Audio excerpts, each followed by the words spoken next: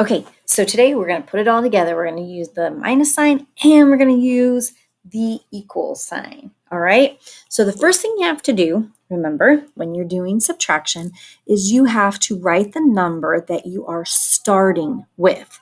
And I know that sometimes these illustrations can be a little confusing because they have X's on them. But for that starting number, you have to count even the pictures that have the X's on them. So here's 1, 2, 3, 4, 5, 6, 7. There are 7 stuffed mooses. All right, 7 stuffed mooses. So you'll write or trace that 7. All right, the minus sign is there for you. And then you're writing how many they're taking away. And that's where the X's come into play. How many X's are there? There's 1, 2, 3, 4, 5 X's. So that's how many you're taking away from the original 7. We're adding our equal sign, so go ahead and trace that too. And then at the end of your equation, when you're doing subtraction, you write how many you have left. And in this one, we have 1, 2 left. So you started with 7, you took away 5, and you had 2 left at the end. So 7 minus 5 equals 2. All right, so let's go ahead and jump down here and do the tigers. Now remember, you have to count the ones even if they have an X on them right now. So 1, 2, 3, 4, 5, 6, 7, 8, 9, 10. All right, so we had 10 tigers to start with. 10 to start with. How many did we take away? 1, 2, 3, 4. We took away 4. All right, so how many there are altogether, how many you took away, and what does that equal? Well, that equals how many are left. And how many are left? 1, 2, 3, 4, 5, 6. 6 are left. So your equation will be 10 minus 4 equals 6. All right, let's do these panda bears. All right, counting all of the panda bears, even the ones with X's on them, even the one with X's. I know I keep saying that, but that is one of the biggest mistakes that kids make when they're doing subtraction, is they forget to count the ones that have the X's. So let's count all of them, even the ones with the X's. 1, 2, 3, 4, 5, 6, 7, 8. All right, so there are 8 panda bears. So make an S. Do not wait. Climb back up to make your 8. How many of them have X's? 1, 2, 3, 4, 5, 6, 7. 7 of them have X's. Well, how many are left? What does that equal? There's 1 left. There's 1 left. So 8 minus 7 equals 1. Equals 1. All right, turn the page to page 405. Page 405. Just more practice, just like what we did. All right, now we've got some stuffed monkeys here. How many stuffed monkeys are there all together? All together, how many are there? 1, 2, 3, 4, 5, 6.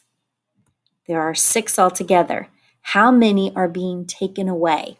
That's how we show they're being taken away, because they have the X on them. 1, 2, 3 are being taken away.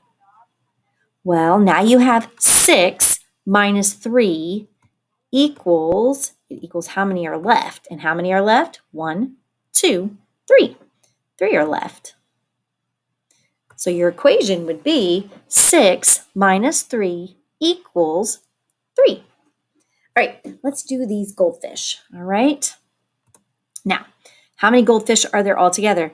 Even the one that's X'd out. 1, 2, 3, 4, 5, 6, 7, 8, 9. So we have 9 goldfish altogether. How many are being taken away? This time just 1. We need to find out how many that equals. So go ahead and trace your equal sign. And how many are left? 1, 2, 3, 4, 5, 6, 7, 8. There are 8 left over. All right, so 8 left over. So your equation is 9 minus 1 equals 8. 9 minus 1 equals 8. All right, let's do these stuffed donkeys down here. All right, how many are there altogether before we get started here? So there's 1, 2, 3, 4, 5, 6, 7, 8. There's 8 altogether. How many are being taken away? How many have an X on them? Well, they all do, right? Every single one has an X on it. So we already counted 1, 2, 3, 4, 5, 6, 7, 8. So 8 have an X on them. So if you're taking away 8 minus 8, how many do you have left over? How many does that equal? None, right? There are none left. If you have 8 and you take 8 away, you've got none left.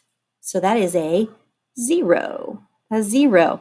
And that works with any number, right? If you had 2 cookies and then you ate 2 cookies, you took them away and you ate them, you wouldn't have any cookies left. So if you subtract the number that you started with, you're going to end up with 0. All right, turn the page to page 406. 406. It says on the directions to count the dolls in the window. Count the dolls that are in the window of this toy shop. So we have 1, 2, 3, 4, 5, 6. And then it tells us to write that number. So go ahead and write down that number 6. The minus sign is already there for you because the next job we have is we're going to take some away. Why don't we take away the ones that are on that bottom shelf? So we're going to take away 1, 2, 3. We took away 3. And now we have to find out, what does that equal? What does that equal? So we started with 6 dolls. We took 3 of them away. Now how many dolls are left?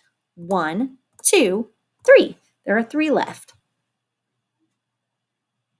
So our equation that shows what we did up here in our picture is 6 minus 3 equals 3. Now today, you're going to do pages 407 and 408, and it looks just like what we did, except you're not going to use stuffed animals, you're going to use like sports equipment, okay? So remember that when you are starting your problem, you have to count all of the equipment, even the ones that have the X's on it, just like they did in that very first example on page 407.